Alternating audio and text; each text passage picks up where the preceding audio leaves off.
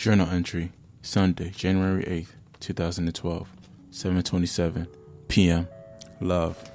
We use the word love so much, so simply, so quick, that we don't really grasp the true meaning behind it.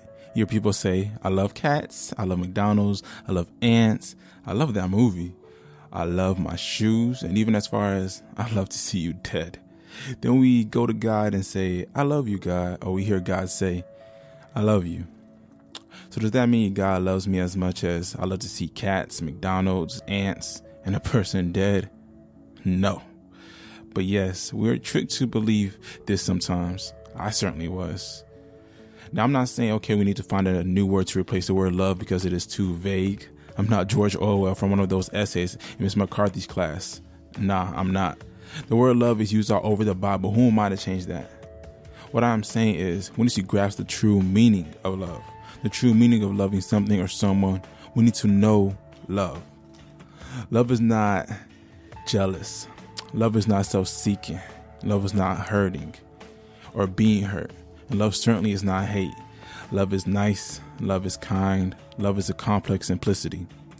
Love is unconditional. Love is caring. Love is hoping. Love is praying. Love is giving. Love is selfless.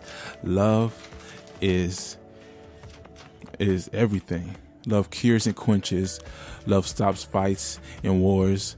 Love is the answer and the solution. Love is God. This is all that love is, and probably more than I have listed. Love can never hurt simply because a person gives what he has. Therefore, love cannot give hurt because it does not have it. Love does not only love your body, your breast, your butt, or your privates.